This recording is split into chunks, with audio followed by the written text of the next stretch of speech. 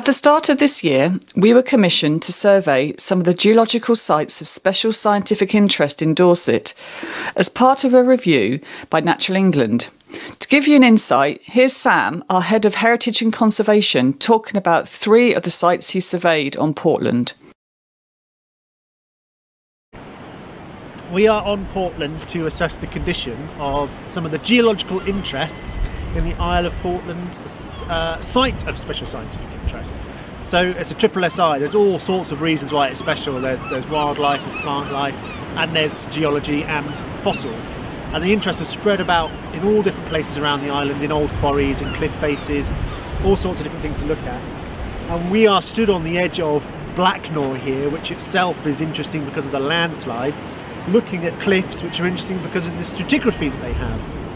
And this is an old quarried ledge in the cliff. They would have once upon a time lifted the stone off a building and all sorts of other things, and it exposed a particular surface known as the fossil forest.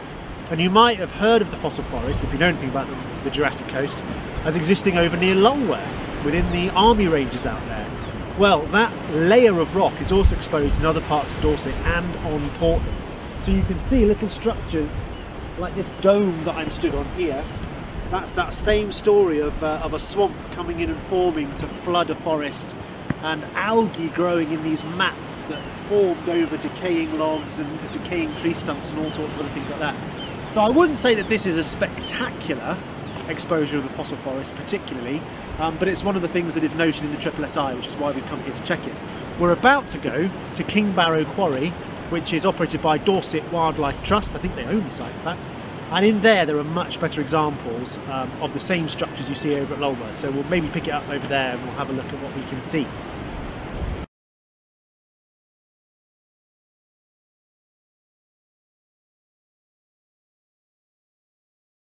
Right, we've come out of Kingbarrow and we're now visiting a place called Nicodemus Knob. This is one of the older sites of quarrying on Portland, and it's famous for this strange stack of Portland stone that's been left behind. It's assumed that it was left there to show the original ground level before all the stone around it and behind it was quarried away. So you could come down into this if that wasn't there and just think it was a natural step down in the rocks or in the coastline perhaps. But that shows you that that is a rock that's been removed from here and sent off, who knows, around the world to build all kinds of things. And you can tell from where we're standing here on the edges of the quarry that we are not quite at the same height as that. So the benches you can see below us actually go away from us inland here as well, and are covered in scrub and are harder to see as a quarried surface.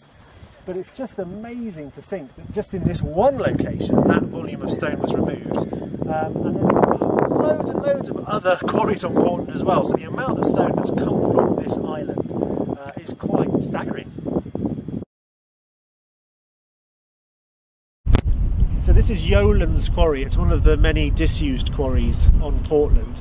It wasn't too long ago that this was an active quarry where they were removing stone, but now it's moved into restoration phase.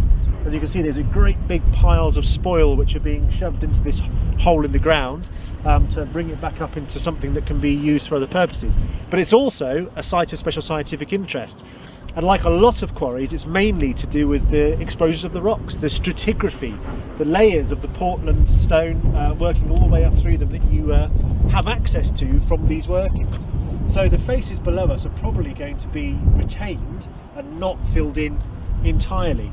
And checking these places is really quite straightforward. You come and you look and it's, yep, you can still see all the rocks. The restoration isn't interfered or damaged those exposures, so they're probably going to sit there quite happily now for a long time. And be available for future scientific study, because the point of these places is it's the potential for the things they could yet reveal as new theories and new ways of scientific investigation are created.